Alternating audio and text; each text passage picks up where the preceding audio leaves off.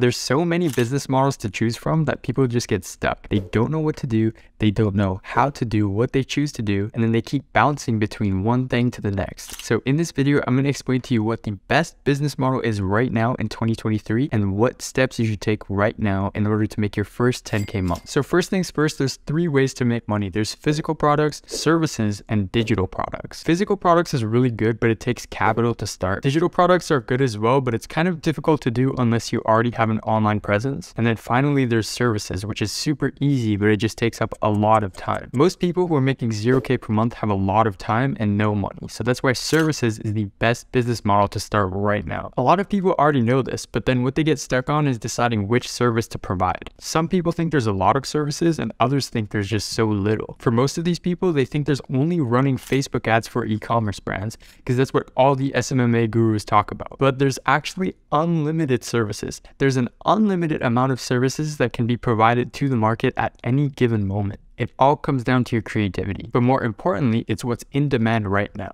You can have a creative idea, oh, I'll run your entire sales team, oh, I'll do this, oh, I'll do that. It doesn't matter. If nobody in the market wants it, then it's not gonna work. Before hopping on the services train, you need to think, okay, what do people want right now? What are people struggling with? So you need to evaluate the market. For me personally, I noticed that towards the end of 2022, there was a shift. People were realizing how important building up your personal brand is. Because of this shift, people started investing heavily in content. And I'm talking thousands, like mid 4-figure retainers to even low 5 figures. I have some friends who are signing 10K, 15K clients every single month. People realized how important it is to have a personal brand online and the amount of opportunities it opens up. As soon as I noticed this trend, I hopped on the personal branding train and started doing short form content. Even though there was already 1 million people on Twitter doing short form content, I still managed to differentiate myself and come out in the top 10. It doesn't matter how many people there are doing one thing. If a service is new, that means the market sophistication level is at level 1. That means anybody can do it. You don't even need case studies. You don't need anything. I had 0 case studies and I landed my first client in 23 days. I made a video on that on my channel. Check it out here. Currently, in my opinion, short form content has entered the 2nd level of sophistication, which is people using big guarantees. So you see people doing guarantees on view counts or inbound leads, etc. Pretty much what I'm trying to say is no matter how many people are doing a service, you can still be successful. Because in my case, there were so many people doing short form content, but I still came out on top. But one thing you have to realize is you can't pick something where a bunch of people are doing it, like running Facebook ads for e-commerce brands, without taking into account the sophistication level. These people running Facebook ads, they've been doing that since like 2017, 2016. It's an old offer. No big e-commerce brand is going to work with you when they can easily go and work with someone who guarantees money back. Now, let me talk a little bit more about why services is the best business model for beginners. It requires 0 capital. I mean, technically, I started with $190, but after that, I literally just kept reinvesting profits. You don't need a big amount of money. If you try and dropship, it's going to take you like 1,500 to 2K to test a product unless you're doing TikTok organic. Most of you guys who are just getting started have no money, but you have a bunch of free time. And for those of you who are saying, oh, I have barely any time, you're lying.